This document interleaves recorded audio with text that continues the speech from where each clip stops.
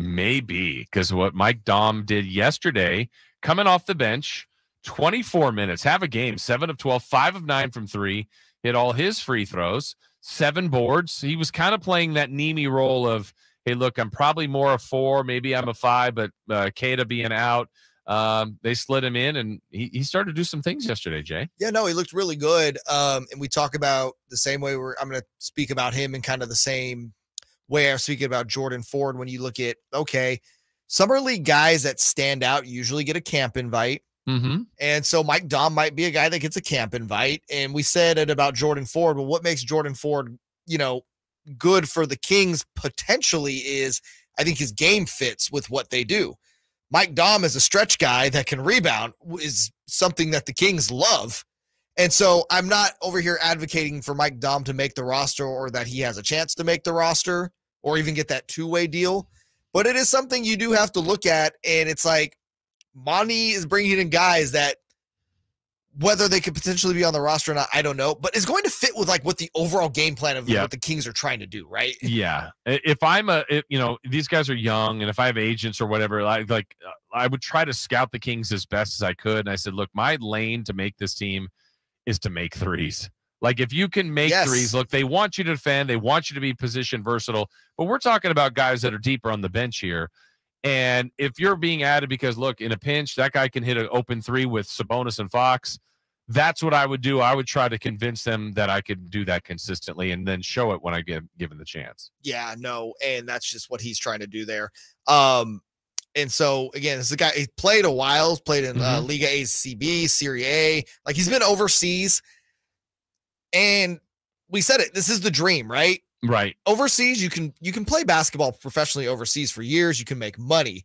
But everybody still has that NBA dream. And will Mike Daum get his NBA dream realized? I don't know. But, again, it's just one of those fun stories to follow. Yeah, I think you'll hear it here. This is his post game yesterday. So he has a breakout game. But you're going to hear a guy that, one, has great perspective, still has the goal of chasing the dream, has worked hard, has heard what his knocks are, and has worked on them, and is really appreciated for just being here. So let's hear a little post-game reaction from Mike Daum yesterday. What do you make of just these last two experiences, last two games for you? Kind of some individual success there, obviously.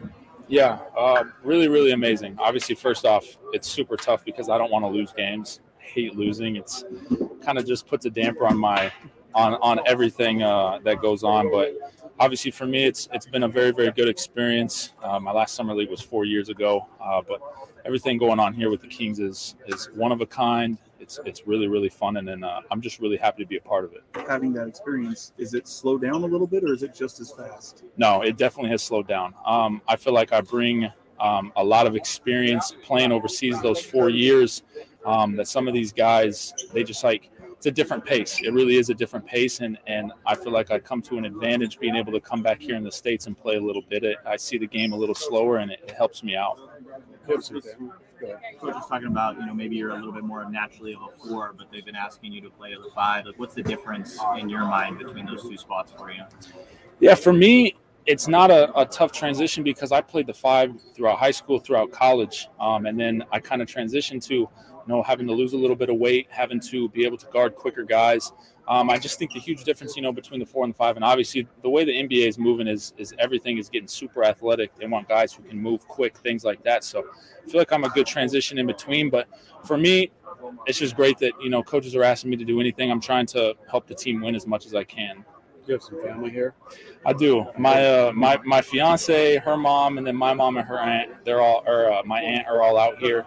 It's really, really cool to see the support, kind of from all over the nation for my family to be able to come out and make a little bit of noise. Yeah, so how cool was that today to just kind of find that rhythm and knock down some big shots? It's really cool. Obviously, being able to do it in front of my family means, the most to me. They've supported me so much, and my fiance especially letting me go overseas for 10 months and not seeing me, for that long a period of time. Huge shout out to her, but my family's amazing. What's her name? Taylor August. Okay. No, she's the stud. She played volleyball, professional volleyball, so she's really the athletic one in the family. What would it mean to have an opportunity beyond summer league, be it with Sacramento or even just another franchise in the NBA? I mean, it would mean a lot to me. Obviously, my goal ever since I started playing when I was a young kid was to make an NBA roster. So for me to just keep working hard, obviously opportunities come and go. You just got to be ready to take them. And for me, I'm in a great situation. Be able to play basketball for a living is a blessing. So I can't complain about anything that happens. What role are you trying to prove that you could fill at that level?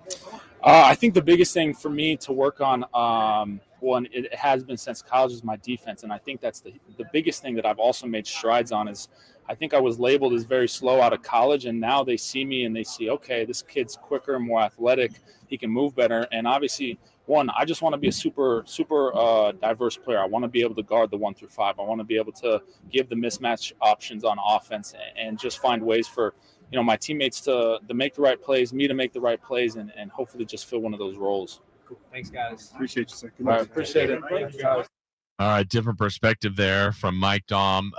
Truly appreciative of the opportunity, Jay. Again, I think he's heard that, look, you're maybe not quick enough on the perimeter, maybe not the right side, and he's transformed his body. Like, he's just worked at it, and he's been a pro and just trying to see if he can crack the code and get into an NBA roster. Yeah, it's going to be rough. It obviously, and could you see there, and it's funny, is like he's pointing out like what he does well and versus his issues. I'm like, okay, stretches the floor.